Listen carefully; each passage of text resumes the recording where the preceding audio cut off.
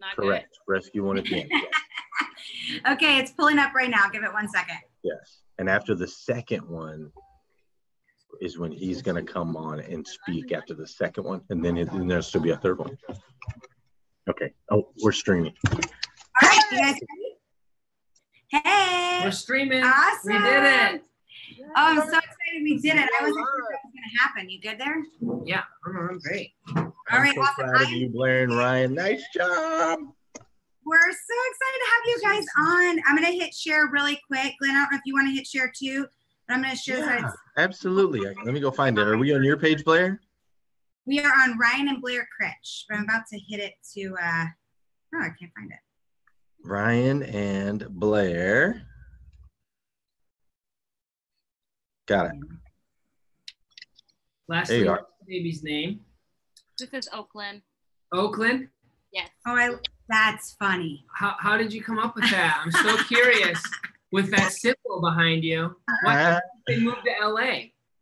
Well, my grandmother's name is Lynn, and so therein lies a big compromise. I love it. Let's just say I've been a salesman my whole life. I love it, Glenn. That's fantastic. I don't have any kids named Wolverine. No. I lost that one. But we did go with Prophets, right? So we went with Jeremiah and Noah. So yeah, he got that.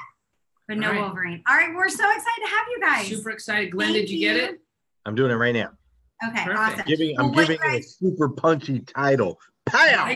People will hop up. I like it. Hammer it We're going to learn from Glenn. He's really good at titles. But so what you guys may not know, and we'll make sure Leslie and Glenn share with you guys in just a few minutes, is they are in 2 separate locations right now.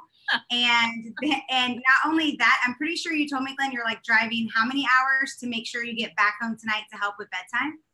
Altogether, it's 7 hours. 7 hours. So 7 hours of driving, and we'll be like here in Nashville, I think a total of 6.5 hours. So the driving time is double, but it's just really important for me to be home, to be home and help my wife with bedtime, especially. Bedtime's the toughest part of the day for the Lundys, right, babe? I can only imagine. I think it's the most important, too, for you to be there, to pray with your kids, say goodnight to them. I think they sleep better when daddy's home, right? So. Well, Mom does too. Let's just say with all the kids that we have, you have to play zone defense, right? I like we can't play man on man anymore, so we only have 2, and it's witching hour is what I call it. It used to be witching hour when they're that age. So, all right, well, we're so excited. I'm gonna let you go ahead, babe. So, welcome to our weekly Facebook Live. So we started a new series. And it's basically what we're going to do on Wednesdays is have power couples on that we're asking, we're going to be flexible in the time. Yes, absolutely. Power couples. And because, since we created the marriage movement, we get tons of questions. A lot of people reach out to us and just ask, like, how do you build businesses, raise a family if you have kids, have individual goals, career goals, and make it all work by still having your spouse number one? Yeah, absolutely. And you might have seen that we posted the title, which I'm super excited about. I will give shout out to Ryan. He came up with it. It is going to be, it's going to be called The Incredible Woman Next to the Man. So that is exactly what Leslie is. You like that, right? Right? And that's actually, it comes from a Napoleon Hill quote. If you guys have ever read the book Think and Grow Rich or listened to it, it's no man is happy or complete without the modifying influence of a woman, right? So it takes 2, and the woman has to be a part of it. So we're really excited, especially to launch this off because we were with Glenn for a whole week in Greece. Shout out to you, Glenn. You were such an amazing energy and fun to be around and God-centered, and it was just such an amazing week to be with you. But during that week, I found out that his beautiful wife, Leslie, was at home. And they have 7 kids together. 6 of them are 9 and under, you guys. Take a moment to think about that. 6. 9 and under. Under the age of 9. How do you even do that? Right? Well, okay, don't answer that. This is PG. Don't answer that. Very quickly. What? No, not like that. You look beautiful. Right? Okay, you guys, this is the most impressive part is that Leslie, shout out to you, you homeschool all 6 of your kids, right? And even the baby, because we know baby is a full-time homeschooling job, right? You're teaching them every single second. That beautiful baby, Oakland, she is teaching that baby every single second. So it's so cool. And we just thought there was no better couple to launch this series with than the two of you, because you guys have an exact mission for your life. And that is exactly what we want to show. Oh, Oakland didn't like it when I said Well, we are definitely honored to be here. And those are super, super, super kind words. Greece was amazing. I'm so glad I got to know the two of you. You guys are an awesome, truly a power couple. The way you feed off each other is incredible. And the way that you love each other is admirable. It truly is awesome. So we're super, super happy to be here. My wife does not do things like this normally. She does not. She's not a big fan of the camera. Glenn, I love it. You mentioned the merchandise. I love it. I didn't bring a nursing cover in. Yeah, she's gonna have to use a t-shirt. So that's the new black and white nursing cover right there. I love it. That was brilliant, by the way, Leslie. Brilliant. So I'm excited because my wife and I don't often get to do things like this, and so this is cool. I'm thankful that she's here on camera, and I'm thankful we get to do it with you guys. It's awesome. Yeah, absolutely. Thanks, Leslie. I know it's not easy in the middle of the day while you're homeschooling and nursing, and everything. I know you're busy. So thank you. You're probably even busier than Glenn. So thank you. We really appreciate it. Absolutely. So we know Glenn, author, speaker, just launching the conference, host of Rise and Grind at 5:30 every morning. So we know what you do, high octane, high energy all the time. Today, I'd like to hear from Leslie, just kind of like while Glenn is launching these businesses, like how do you handle that? What was that like when he's taking off in the infancy stages of the business? It's all been a transition. I think I'm sorry. Okay. The baby's jumping around. Oh, Leslie, she's never gonna say yes. You're gonna get their video censored if you're not careful with that. Okay, we're okay. But I forgot your question. That's okay. Ask again. Yeah. So it's basically like when Glenn's launching these businesses, right? As an entrepreneur, there's kind of millions of things that you have to do. What is that like? As the spouse, how does he keep you first? What is it like in your world? It's a little crazy. We're each other's sounding boards though, and so as he's launching these businesses and has a million ideas for many more, I get to be the one who hears them all and gets to kind of walk through them with him. And so that becomes our time together, is just different focuses every time his brain fires a different direction.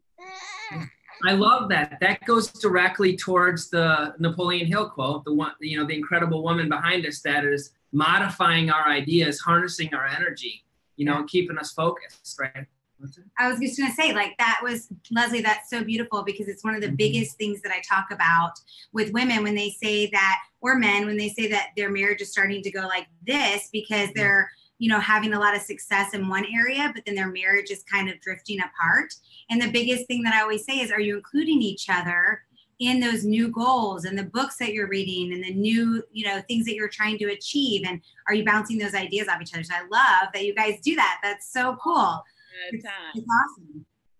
Yeah, I love that. That's fantastic. To midnight. What's that? I said all the time from like 4 a.m. to midnight. Glenn, I can only imagine. So Glenn, let me ask, was there a time for you when you, again, just in the infancy stages when you're launching this and it's kind of full go, we're going to get this off the ground and there's a million things you have to do. Was there a time you just thought, man, I got to reprioritize? Well, here's the thing. I was in the automotive industry for 20 years and kind of had I shouldn't say kind of had, I had tremendous success in the automotive industry. And it was a very comfortable living and it was easy for me to do. But what I noticed rapidly as all of these kids were growing up is I noticed that, 70, 80, 90-hour work weeks leaving the house at 5:30 in the morning so that I could get to the gym, so that I could work out, so that I could go to work. And then I'd get home from work at 9:30, 10 o'clock at night.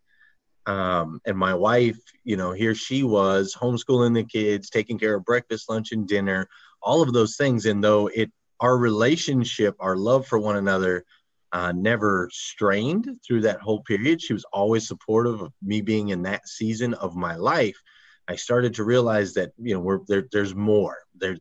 We're better together, right? We're better together. We were good running side by side, but we're better together.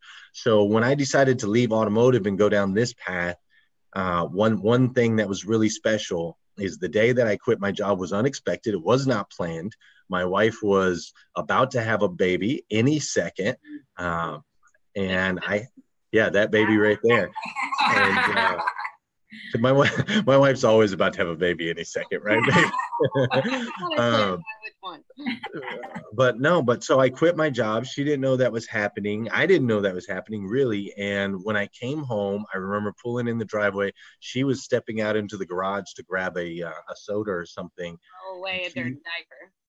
Or throw away a dirty diaper. And she just looked at me and she's like, "What are you doing here?"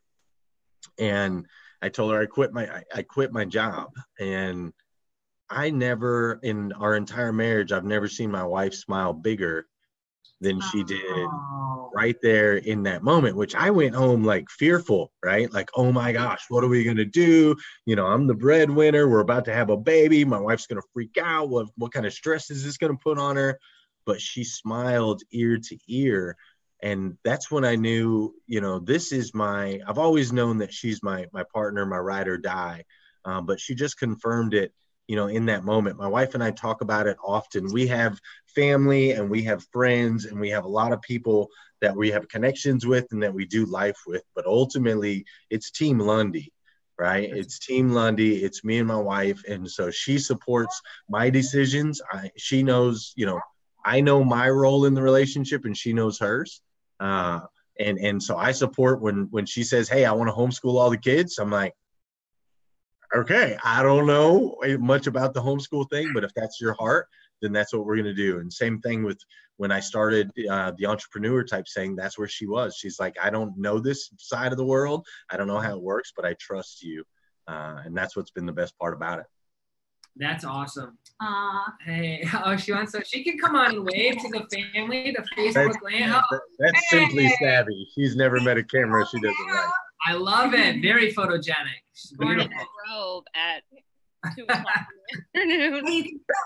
That's right. That's a huge advantage. Oh, hey.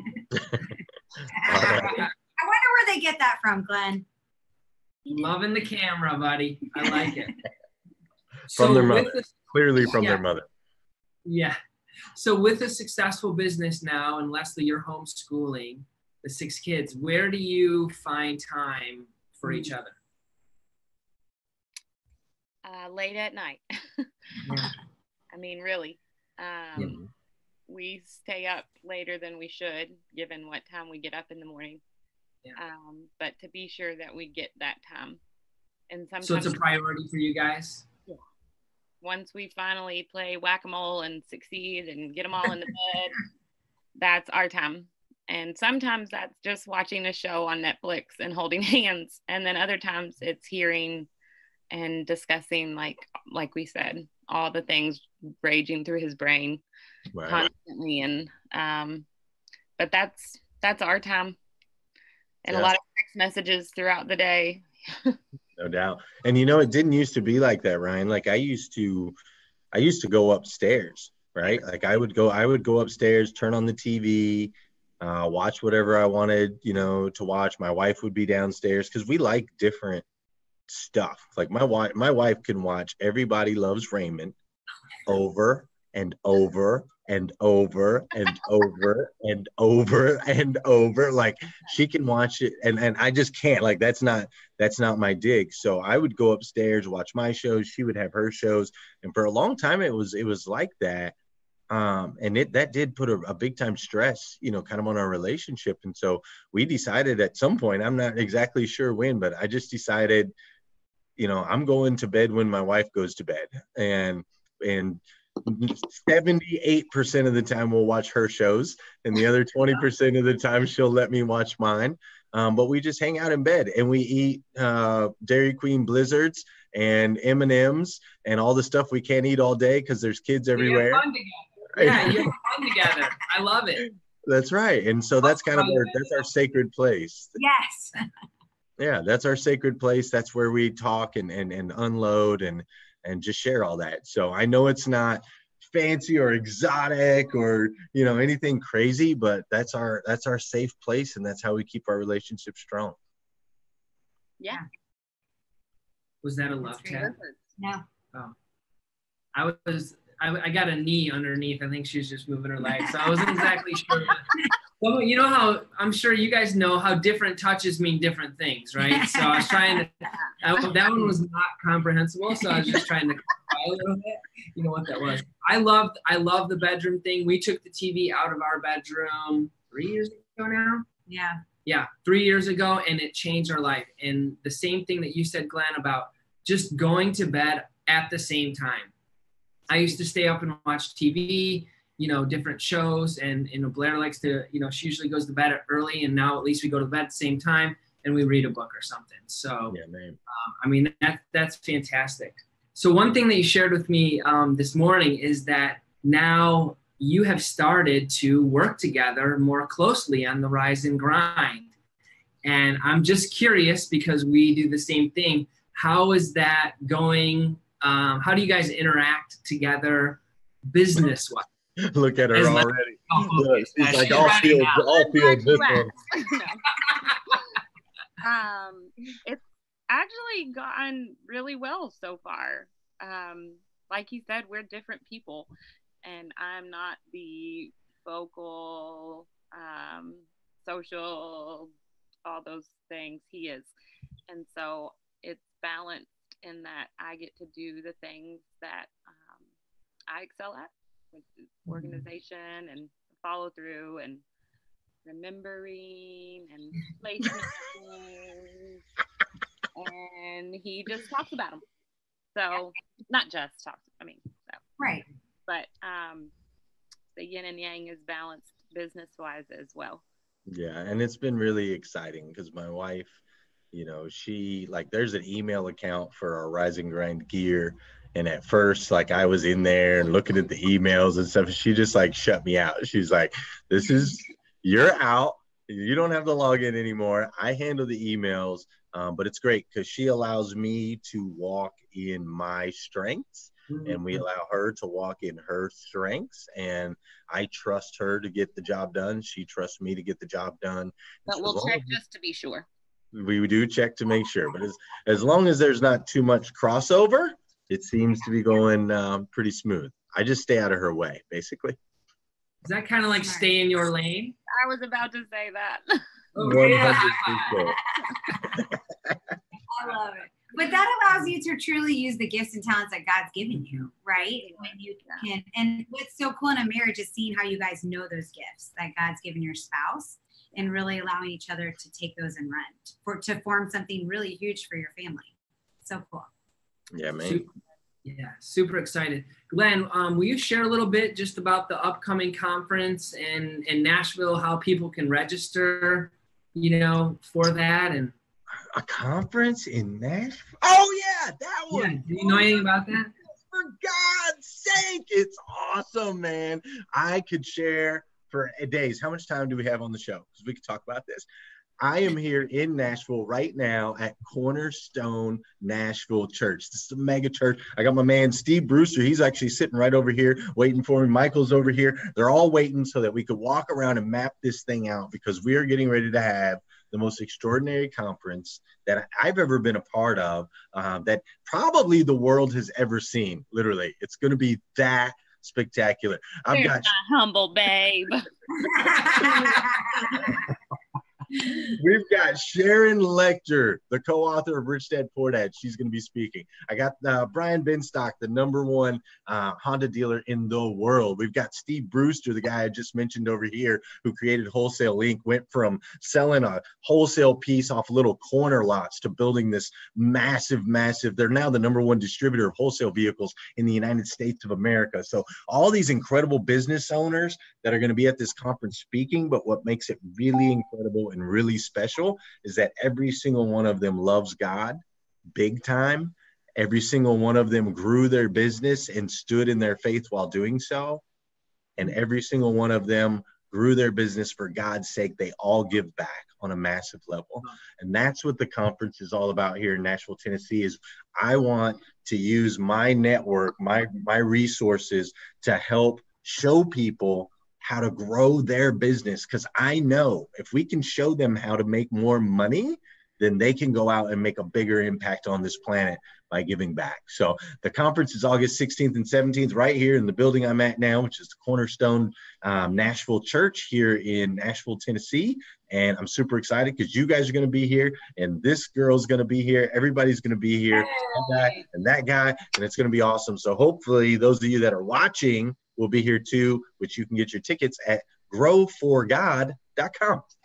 We'll put that link in the comments, guys. Don't worry. We'll put that link in the comments. And you can come and hang out with Ryan and I. We'd love to see you there. I'm super excited to get to hang out with Leslie while we're there. Sorry, Glenn. I am excited to hang out with you too, but more excited to hang out with your wife. She seems pretty awesome. And so we're really pumped about it. And you guys, as I'm listening to Leslie and Glenn today, it's just reminding me over and over again about why we're going to do these weekly interviews. Because since we started Marriage Movement, we've had so many people ask us, like, how do I keep my marriage as a priority? How do I get back to having a happy marriage while I'm growing a business? Or I've got a really busy career. Or I've got these different things going. Or my kids are, super busy all the time and we can't figure out how to do it. These people, Leslie and Glenn, right now, this is a great example of a couple who is extremely busy, who has 100 different things going different directions, and they're still making time to make sure that their marriage is a priority. And it sounds like you guys have a fun marriage too. So do you guys have any last minute things that you want to say to the people that are watching? Any last minute advice? Well, I don't mean to lean forward, but I'm like having trouble. I love it. No, I love it. Lean in. It makes me want to lean in. I lost. Man, this is why I don't do this part. You all have said a few times about keeping your husband or wife first. And I don't mean to come on your show and turn it upside down. But I think what is crucial for us is that Glenn and I aren't first. God is first for us. And then once that foundation is there, everything else is an outpouring of his blessings. And so Glenn and I have really worked hard to make that our focus and make that how our relationship is formed.